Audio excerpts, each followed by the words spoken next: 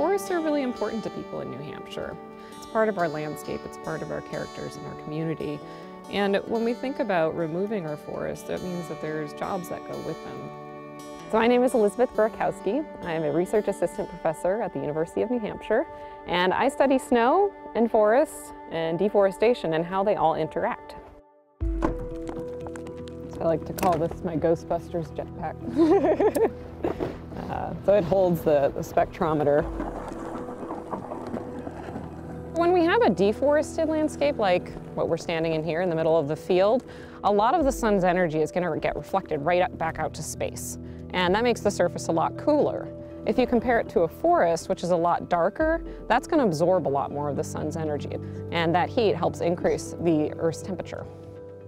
When the fiber optic is pointed up towards the sky, we're measuring how much of the sun's energy is reaching the Earth. And then when we flip it over, we can measure how much of the sun's energy is getting reflected by the surface of the Earth. Get our reflected value. And when you take the ratio of those two, you have what's called albedo, or a measure of reflectivity.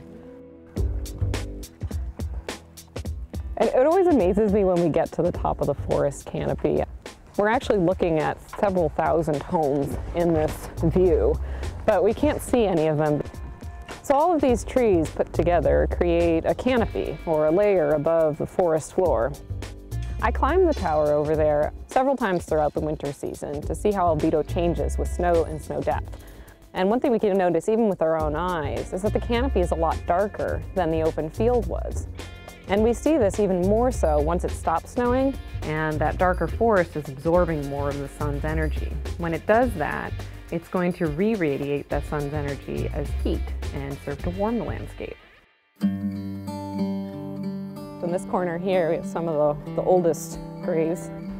You can see a lot of these are from the early 1800s. So what's great about having these here is that it also tells us about when these stone walls were created, so early 1800s. What we found is that when we had a deforested landscape in New Hampshire, it was probably a couple degrees cooler in wintertime compared to what it is today, now that all the forests have regrown. So when people started settling in the New England region, they really started clearing the landscape of its trees. And they had many reasons to do this. They were harvesting wood to heat their homes, they were clearing pasture for their herds of sheep and cows, and they were building great cities like Boston and New York.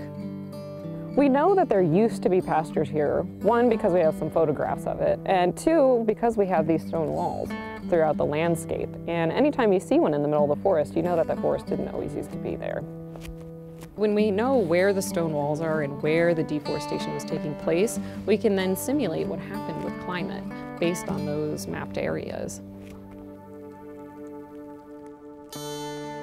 Forests have so many uses for people in New Hampshire.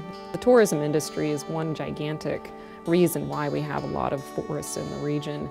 We also harvest our forest for wood for use as lumber. We use it in paper mills. So the warming that we see from the regrowth of our forests is separate from the warming that we see from what's known as climate change, which is the release of carbon dioxide and other greenhouse gases to the atmosphere. The work that I do is helping to understand what it means when we deforest a landscape today.